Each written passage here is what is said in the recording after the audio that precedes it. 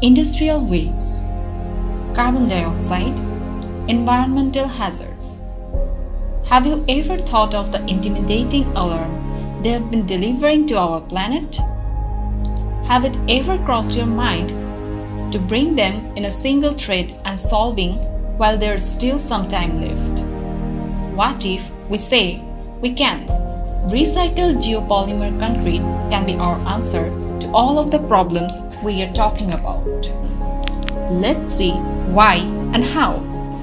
With the emerging threat of carbon dioxide emission from concrete usage and cement production, our industries have been excessively producing wastes like fly ash, slags, demolition waste that go over untreated and barely reused, resulting in future hazard and disasters. On the other hand, natural disasters like riverbank erosion have reached critical stages worldwide, requiring a viable and sustainable long-term solution.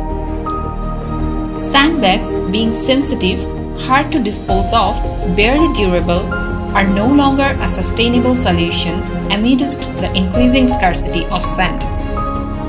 Traditional concrete blocks, being considered a better alternative, contain cement as a binder, which is responsible for 8% of total human-made emission of carbon dioxide worldwide. And with growing urbanization, cement production will increase about 6.1 billion metric tons in 2050, and the effects of not limiting it can be catastrophic. Whereas riverbank erosion situation seems nowhere near stopping. Every year, almost 1 million people are affected and up to 200,000 displaced on the transboundary river basin of the Indian subcontinent. Environmental and socio-economic impacts along with the loss of fertile lands are observed in different countries at different scales due to riverbank erosion. Hence, searching for a solution that solves problems in multiple dimensions is now a crying need. Now, simply you may ask, how does Recycled GPC combine the problems and bring out a viable solution? Geopolymers offer the construction industry a sustainable solution to a wide range of waste materials that can be recycled into construction materials via the alkali activation process. In this process, silica and alumina obtained from industrial byproducts act as binding materials where a polymerization reaction takes place. RGPC blocks offer sufficient strength to protect the riverbank, as study reveals the requirement on the strength of the blocks not to be very high.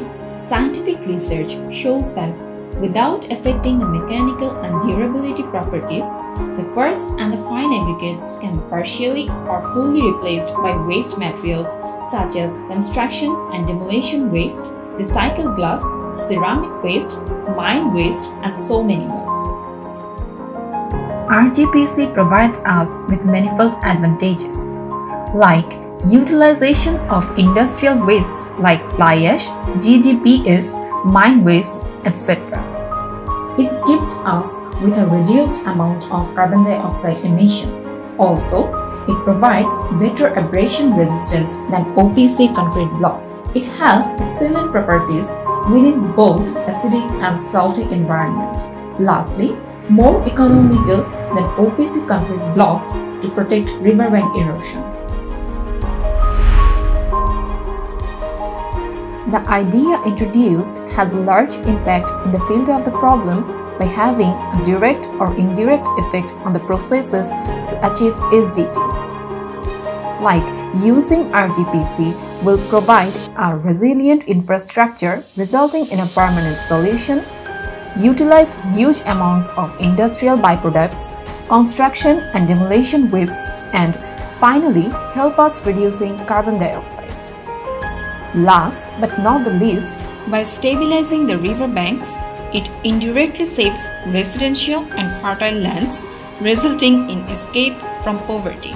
The 3 R's known as reduce, reuse, and recycle, which help to cut down the amount of waste we throw away, can be amazingly aligned with this idea. To be more precise, Recycled geopolymer concrete not only solves the riverbank erosion problem but also provides a sustainable solution to the industrial byproducts and waste. It also reduces the exploitation of natural stone, the use of cement, and the emission of air pollutants, which has obvious environmental and economic benefits. So, in hope of making this world a better place, let's use RGPC to protect our riverbanks.